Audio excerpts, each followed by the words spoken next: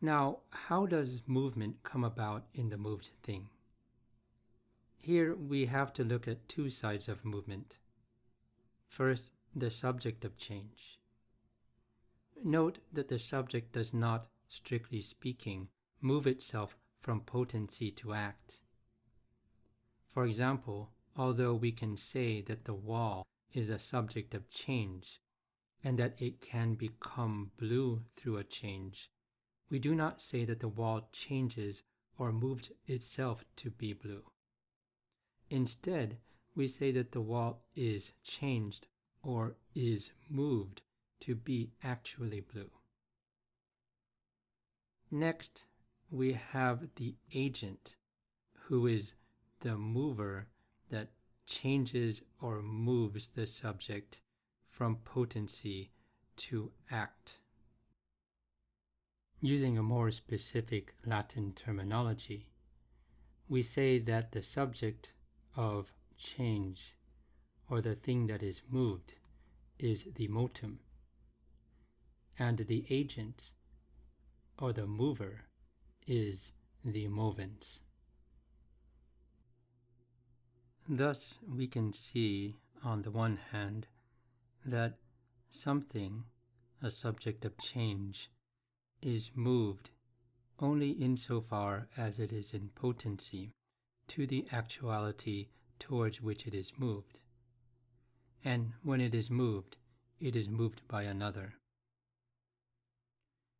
At the same time, an agent or mover moves insofar as it is in actuality, that is, it must have the power to produce the effect in the thing being moved. To illustrate this point, Aquinas notes that it is something that is actually hot, for example fire, that moves something else, metal for example, that is only potentially hot, to be actually hot. In this example, the metal is moved and the fire is the mover. Here, the fire, that is, the mover, moves the metal, the moved, from being potentially hot to being actually hot. Or, seen from the point of view of the metal, we can say that the metal, the moved, is moved from being potentially hot to being actually hot by fire, the mover, which itself is actually hot. With this example, it is clear that it is not the metal, the moved, that moves itself from potentiality to actuality.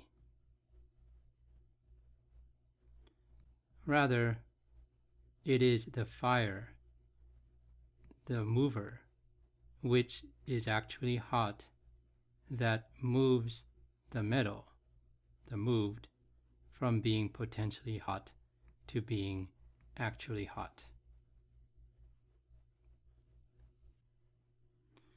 From this, it follows that it is impossible for something to be simultaneously in potentiality and in actuality with respect to the same perfection.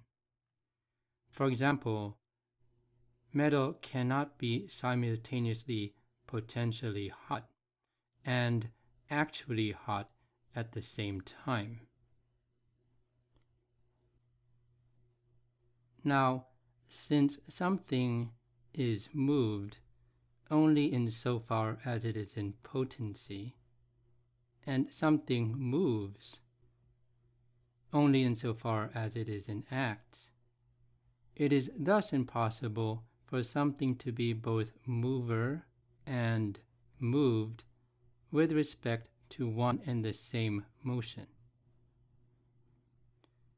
And this means that anything that is moved cannot be at the same time and same way the mover that moves.